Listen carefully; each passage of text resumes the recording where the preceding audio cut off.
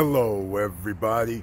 I'm your host, Eric Bird, here at StopStrugglingNow.com. And today, we have to talk about it. The stock market, ladies and gentlemen. You know what you should be doing when the stock prices go down. Some people say buy the dip.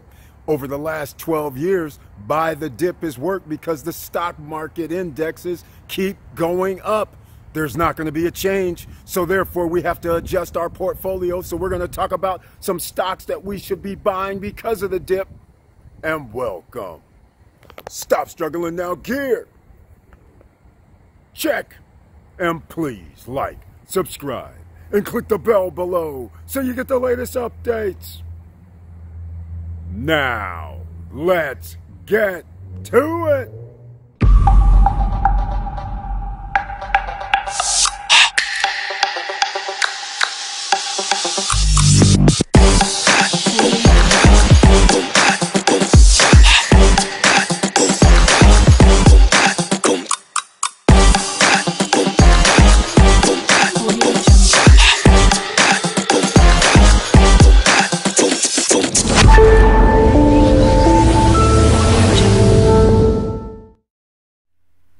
All right, welcome back, and I want to thank you so much for being here on the Stop Struggling Now YouTube channel page.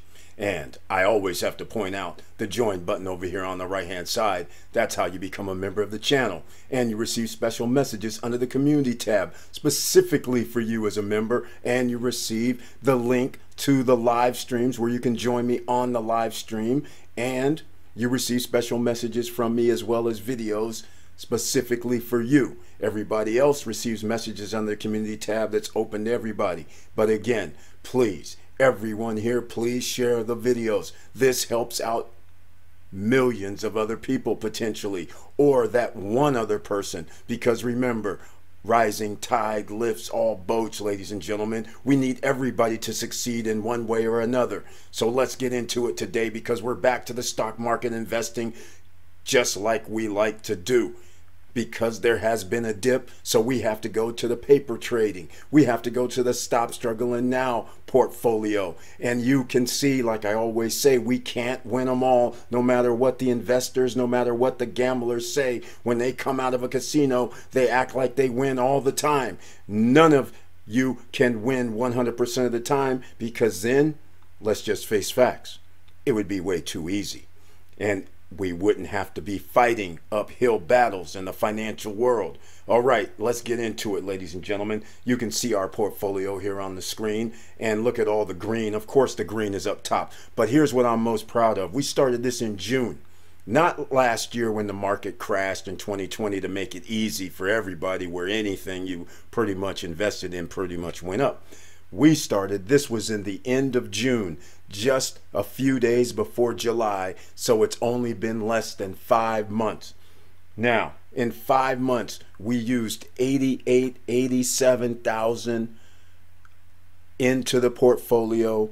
We have, as you can see on the screen, $11,000 upside from the 88.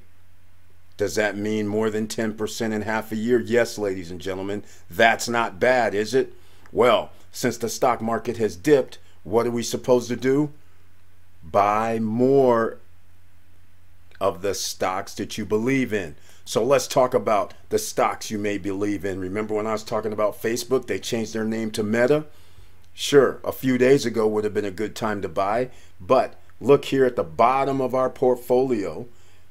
Look how negative this is. We entered at a higher number, $372, so you should be buying the dip, and this changes your dollar cost average down. So that makes it less. So we want to buy some more shares, and I'm just going to keep it simple because it's after hours.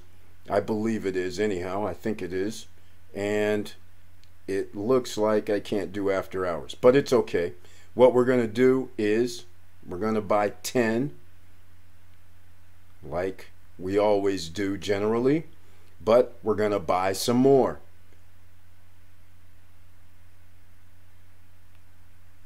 So our dollar cost average will be lower. And again, remember, Facebook changed its name to Meta. Why? Because of the Meta universe. So that gives you an idea right there that you should start looking for metaverse stocks, metaverse crypto. Those two are going to go hand in hand. All right. So if you want to know one, META is now Facebook. It still has the FB on here. But let's see what else we can look into. Because next up on our list, also in the negative on our portfolio, NEO. We entered at $49, as you can see on the list here. We need to buy some more so our dollar cost average can go down. In case you're not familiar with the Webull app, please get your free stocks from Webull down below if you haven't already. And also, if you're into crypto, there's a link down below that gets you free $5 of Shiba if you want to sign up for the cryptocurrency side. So that's what we do here at Webull. And also, if you want some other free shares of stock, down below is a link for Robinhood. They also give you free shares of stock. So there's two ways you can get free shares of stock. And speaking of the crypto and Shiba, you can also get your free $10 of Bitcoin from Coinbase if you use my link down below in the description as well. So NEO's up next. And now let's see what else is at the bottom here. Charge Point, Blink. Those are EV plays, ladies and gentlemen. That's the future.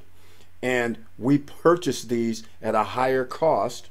So now our dollar cost average is going to come down. It's at 34. And look here, it's all the way down to 20.98 on the screen. That's a big difference. So we're about to bring this down half of what we purchased it for. So that means now our dollar cost average, instead of being $30, it's going to be somewhere like mid-20s. A lot better, don't you think? So now if it rises above 26 versus over 30, we will be in the winners column. And I suspect that will happen. And again, Charge Point. This is a company that charges electric vehicles, EV, that works with Tesla mainly, but they have a network across the United States and around the world. So expect big things from them. And we'll keep going, and I'm not going to make this video too long. I just wanted to get an idea of dollar cost averaging. It's very powerful. This is how you can stay ahead sometimes of the market by lowering how much your investment really is. And so again, next up is Blink, BLNK, for everybody on podcasts. I want to thank you for listening. All right, so BLNK, look at here, we entered at 42, now it's 34, so another 10 at 34. That would be half of that, so that'd make it 38 instead of 42. So we'll be in the profit picture if it goes back up to 38, which it appears after hours it's not up to almost 35. So we'll be around 38 or 39, but that's a lot better than being at 42 or 43, right? So again, this is very simple. You just hit market, put in the quantity that you want, which is only 10, because this is just a demonstration and good until the end of the day. And therefore, that's all there is to it.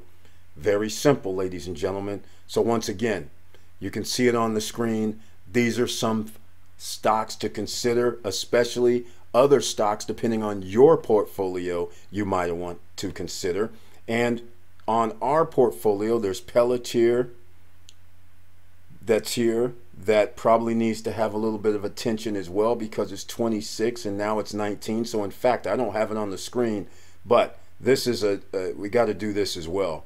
We can't let that sit there at that rate. Might as well buy it. Pelletier is a good company as far as I'm concerned. Let me know what you guys think. So our dollar cost average is going to be a lot better than our previous positions in this L column. And of course, you see these L's. Now, keep in mind, there's all of this in the red. Some a lot more than others, but now they're going to be reduced because our dollar cost average is going to be less. But the thing is, my point is always, you win, you try to win the most, and as long as you can see here where we have 10,971. Remember, there's after hours. Webull, it's available till 8 p.m. Eastern Standard Time, whereas Robinhood is 6 p.m. Eastern Standard Time. So remember that as well when you're doing after hour trades. And just because you didn't see it come up on this transactions I was doing, there is a link for after hours trade if you were using real money on here. But anyhow, this just gives you an idea of what's going on in the market and some stocks that we have chosen here, SSN Nation. Again, let me know what you guys think. I would be anxiously awaiting because nobody knows what's going to happen to the markets. And I was wrong about the Federal Reserve actually increasing interest rates. I am shocked. That just means you, us, the OCs who are in the middle class, it's going to be a very, very bumpy ride when this balloon bursts because they are keeping it going. But that means also we could be making money right along with them. So don't give up yet, ladies and gentlemen. All right? So with all that said, thank you for watching. Thank you for listening. And please like, subscribe, and click the bell below so you get the latest updates. And I know it's hard out here, and that's why we have to stay diligent. Just because some things go down, you have to counteract. Everything can be counteracted. So therefore, again, I'll repeat, we've been talking about dollar cost average down in this case. I just changed the numbers. Instead of being, I don't look at the percentages, but let's just say 50% down, now it'll be 25% down. Or if it was 20% down, now it'll be 10% down.